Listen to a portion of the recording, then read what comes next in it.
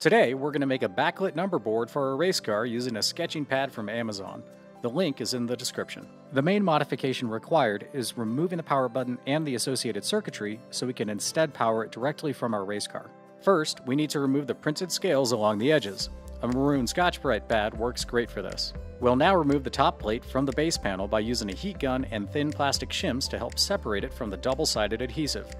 Credit cards or similar can work in place of these fancy blue shims. It doesn't need to be burning hot, but if it's too cold, the adhesive won't release.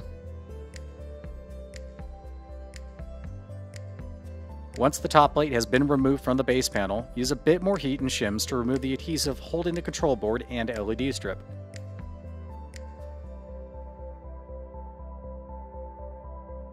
Next, we need to remove the control circuit board from the LED strip using a soldering iron.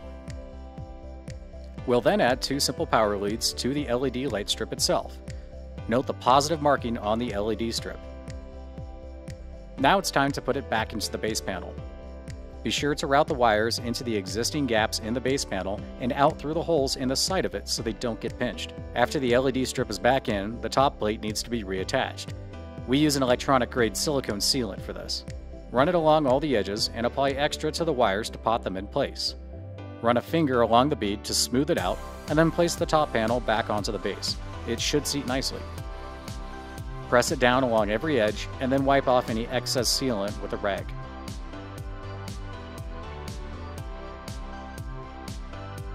Now add some good quality tape, such as racer tape or Gorilla Tape along the edges.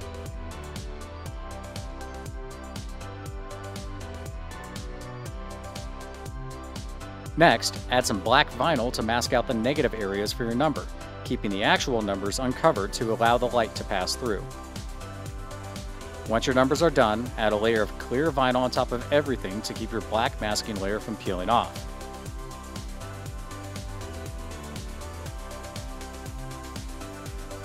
Now, simply wire it to 5 volts DC and you're done.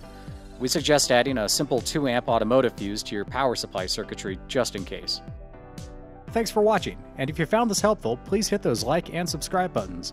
We look forward to seeing you all on track very soon.